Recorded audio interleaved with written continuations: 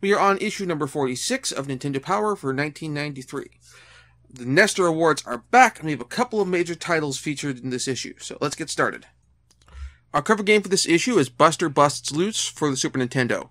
Concerning the games this issue, it's not my first choice for the cover, but it might be my third choice. In the letters column, we have a question on whether there's a code that lets you play as the bosses in Street Fighter II. Not that Nintendo knows, but I do recall reading about a code that did that very thing in Electronic Gaming Monthly.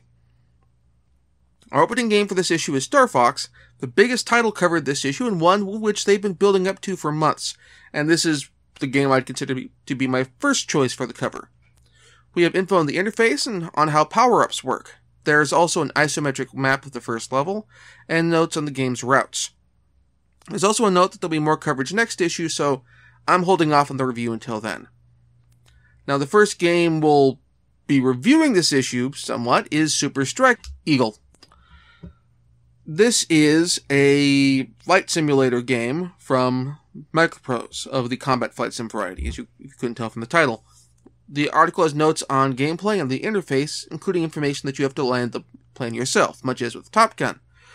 The camera perspective for the game features two views, a cockpit view for air-to-air combat and an external view for bombing runs. So, the issue Nintendo Power doesn't have a control layout for the game. I wasn't able to find a transcription of the manual online or any FAQs with the game's controls, and the game just doesn't give you any options to have more simplified controls to make it easier to land the plane and to control the plane. Which, when you're dealing with a combat flight simulator, is an issue. Top Gun, you're on the NES controller. It's a very, very simple controller, so it's less of a problem.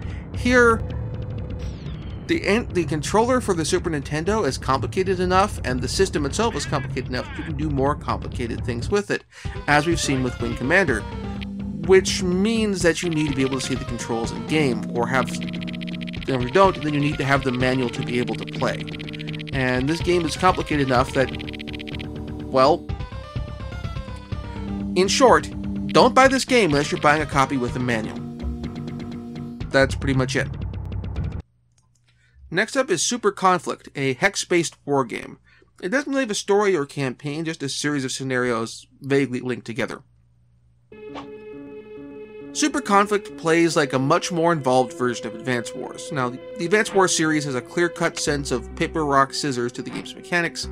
This is a little less clear. To be specific, the game is less transparent on what the various stats are for various units and how they relate to each other and how terrain relates to those stats in turn. Now, the thing with playing war games on consoles and on PCs is that, in theory, adding a computer to the mix streamlines all the math and die rolling and makes it easier and faster to make the sort of tactical decisions that drag down time playing a turn-based miniatures war game or piece-based war game on the table or on a sandboard or what have you. Thus, you're able to make your decisions better and make your decisions faster, and also resolve those decisions more quickly. With the exception of the faster resolution process, this game doesn't do that. Now, it's entirely possible that all this information was contained in the manual, but I couldn't find manual scans, and the FAQ I found didn't contain a complete replication of the information in the manual, so I have to work with what I have. Now, I suspect if I sat down and spent like a good month or whatever, just figuring out the mechanics, I could probably get a better understanding just playing by ear of how the game's mechanics works, but I unfortunately don't have the time for that. This is a game I would be interested in sitting down and playing longer term, possibly for a Let's Play or something like that, but as it stands now, not so much. It's not grabbing me and making it's fascinated in it enough to make it my pick of the game, of the issue. On the other hand, we have Wayne's World, a licensed game based on the film, with Michael Myers and Dana Carvey's digitized likenesses featured in the game. The guide is maps of the first two parts of the first stage. Where to begin with this stupid game? The music is repetitive, the voice samples, while I admit are crisp, they are also grating, and due to making the sprites of the characters large enough to have the likenesses of the characters Wayne and Garth, It also means the sprites are too large for the level designs, leading to a whole bunch of cheap hits from enemies and level obstacles. This is a very bad game, and I strongly recommend that you skip it. Next up is our cover game and our first 16-bit Tiny Toons game, Buster Busts Loose. The article has maps of pretty much the entire game. Buster Busts Loose is a game with well-designed levels with interesting gimmicks and decently controlling gameplay. The game properly gets across the sense of speed that I associate with the movement of Looney Tunes-esque cartoons characters, much than I associate with jumping with those characters. The levels are very well designed and do a good job of training the player on how to play the game. Unfortunately, the boss fights are way longer than they need to be without any real sense of progression and change. You're not changing your tactics partway through the fight because the boss had changed their attack pattern and form, you're just doing the same thing the whole time. I do want to give props to the game for providing a difficulty setting with unlimited continues, and the options to take away continues from that, or less continues, and also less possible health, both minimum and maximum, based on how difficult the player wants to make the game. That's the way you do it if you're going to do limited continues. You make it a challenge that the player imposes upon themselves while they are learning the game, or after they've learned it. In Nestor's adventures, Nestor is playing Wing Commander, abandons his wingman, and gets shot down and captured. Lesson learned here, don't forget your wingman. That's actually something that's probably worth teaching to people who've never played this sort of fight sim before with a wingman. Our last Super Nintendo title this issue is King Arthur's World. I describe this in short as Medieval Lemmings. The article has notes on the job types and the tutorial levels of the game. While mechanically this game is similar to Lemmings, and that is a title which has the player using a variety of units with different abilities to solve various problems, in this case tactical combat, with the player's control being related to giving specific commands at specific times in a real-time environment, much as with Lemmings. However, this game is really slow to play and to control, which means that it takes a long time for you to get any meaningful feedback as to what you've been doing wrong in the game, and when you screw up on an early attempt at a level and have to restart, it takes you a very long time to get back to where you were. By comparison, Lemmings moves very fast, and is consequently much more enjoyable as a puzzle game. It also lets you reset more easily and get back to where you were more quickly when you screw up. In the classified information column, we get a stage select code for Wing Commander. In this issue's installment of the Star Fox comic, the team thwarts a freighter hijacking before doing some training on their R-Wings, training that strays into Imperial space. Moving into Game Boy titles, Adventure Island 3 for the NES has been re-released for the Game Boy as Adventure Island 2. The guide is a complete overhead map, along with power-up notes and notes on the first world. We might as well talk about what this game does right. With a couple of exceptions, it gets the size of the sprites with the scale of the game screen correct, and it gives passwords whenever you get a game over, and it gives unlimited continues, though the game does not, unfortunately, give a save screen or any other way to access your current password on the overworld map. Further, on the bright side, when you continue almost exactly where you left off in the game. However, it has those little frustrating Adventure Island issues that make the games just that little bit more obnoxious than they need to be. Bosses that take too many hits with no real feedback on how much more fighting you need to do. Enemies who run up behind you with no warning except for whether you've appropriately memorized the level. And eggs which contain occasional booby prizes that drop your health or timer rapidly, and which don't make themselves known until you've acquired them. And shooting eggs acquires them, as opposed to every other time when you shoot an egg, which shows just what's inside. Still, it's a decent enough game, but it has its very real flaws which are endemic to the Adventure Island series. Continuing with the ports of NES games for the Game Boy, we have a port of Milon's Secret Castle. The article has a rundown of the tools you need for the game, and notes on each of the doors in the castle. Well, Milon's Secret Castle plays exactly the way it did on the NES. That's not a good thing. Milon's Secret Castle was a terrible, terrible game which used random shooting of the level environment to extend gameplay in a dull, tedious manner. Putting the game its mechanics into a title that's meant to be played on the go somehow doesn't make this better. In fact, it makes it quite the opposite. It makes it worse. I would have hoped that they'd fix some of this stuff. They'd fix the random shooting. They've made it more intuitive and let it be something that you could play better on the go. Made a superior version of the NES title, particularly considering that the NES game was a very early title on the system. The fact that they changed pretty much nothing, mechanically, is unfortunate.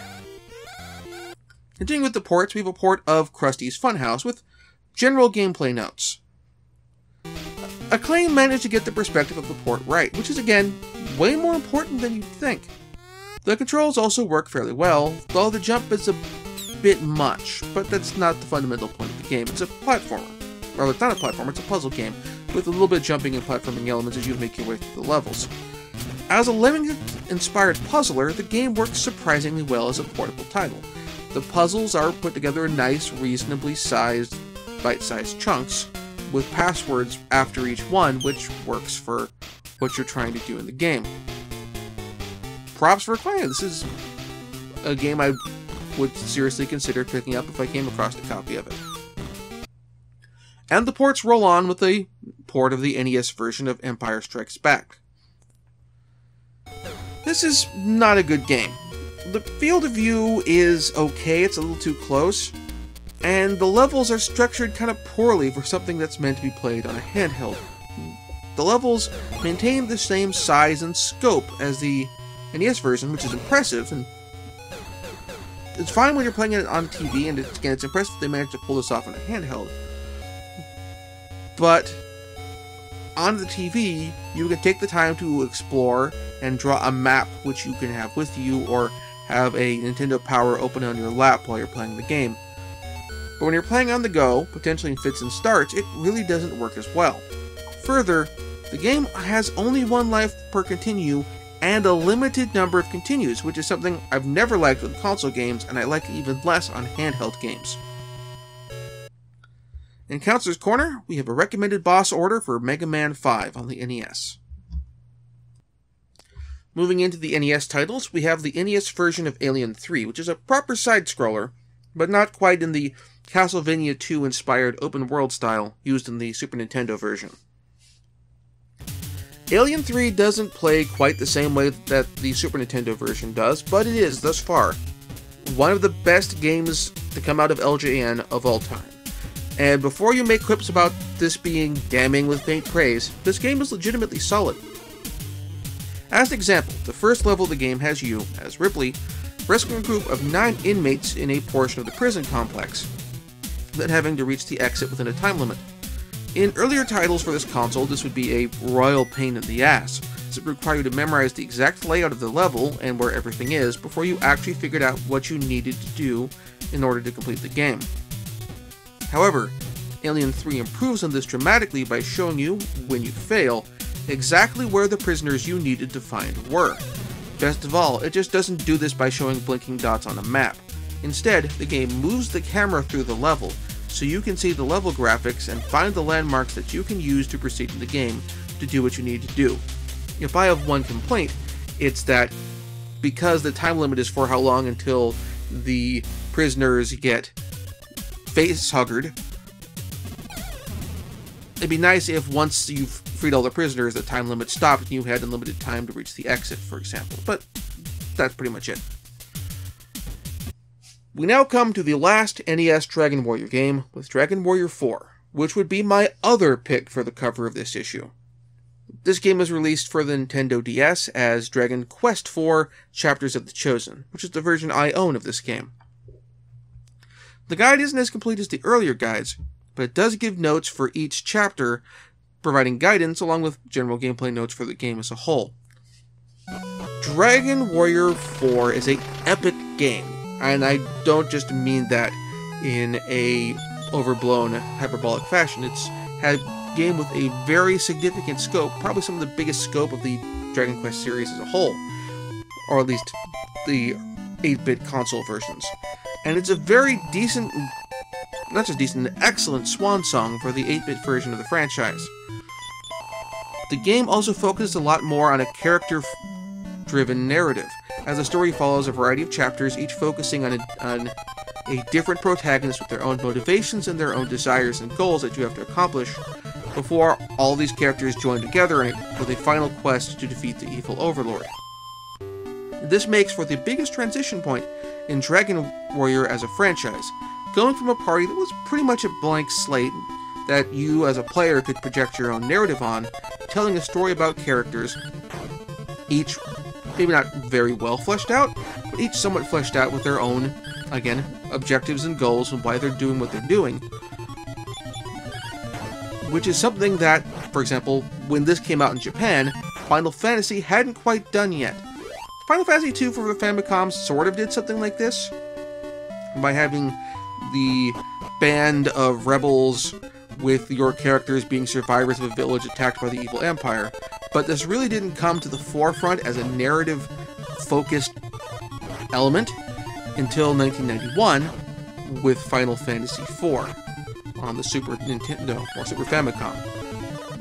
Now, Dragon Warrior 4, on the other hand, came out for the Famicom in 1990. However, unfortunately for US gamers, these came out in reverse order, so we didn't get them the same escalation, and thus, by comparison, I suspect Dragon Warrior 4, from a narrative standpoint, felt, well, lackluster and like a Johnny-come-lately compared to Final Fantasy, when it may be the other way around. Next, we have Mickey's Safari in Letterland, a Disney edutainment game that appears to not be developed by Capcom. The article has general gameplay notes, and as with many of the other grade school level edutainment games, this title is getting skipped. Our last title of the issue is Widget, a environmental-themed licensed platformer based on a Saturday morning cartoon. We don't get level maps, but we do get gameplay notes. Widget is not a well-done game. It could be executed better.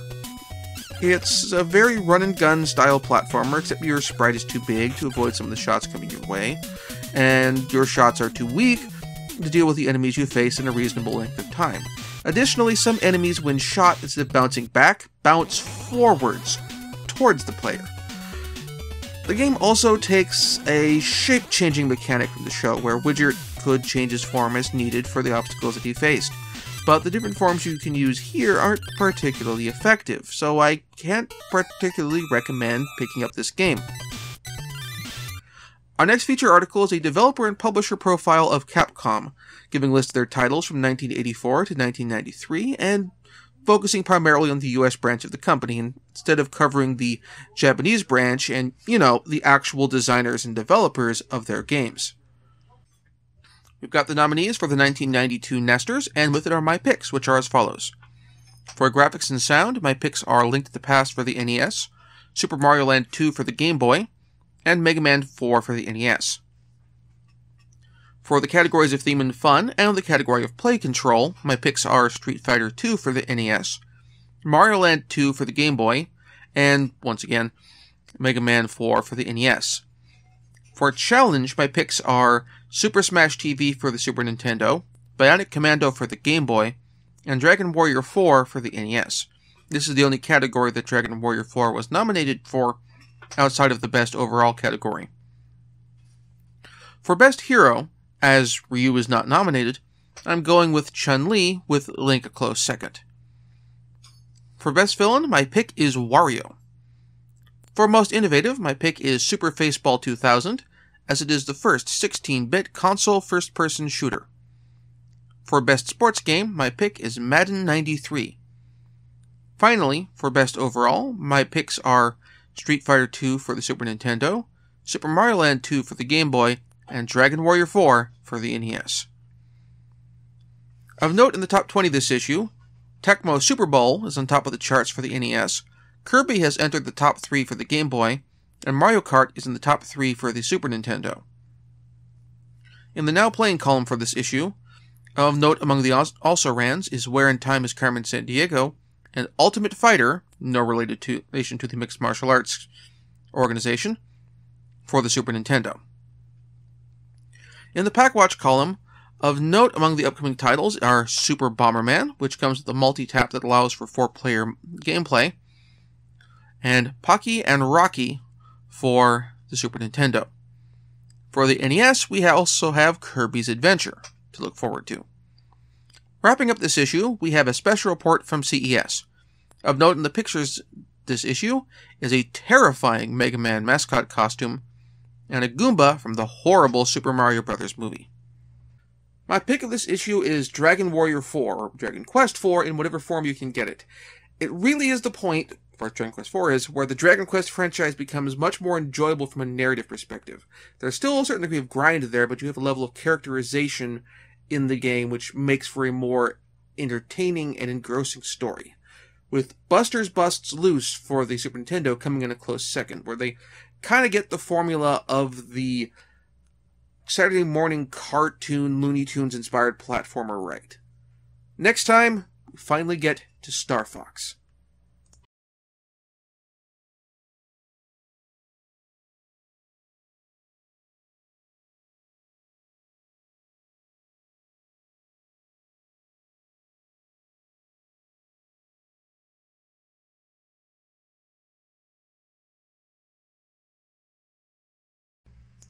Thank you very much for watching. If you enjoyed the show, please like this video and subscribe to the channel to be notified when new videos come out. If there's something in particular you'd like to see me cover, or just want to get your name in the credits or otherwise help the show, please support my Patreon. Once again, thank you very much for watching, and we'll see you next time.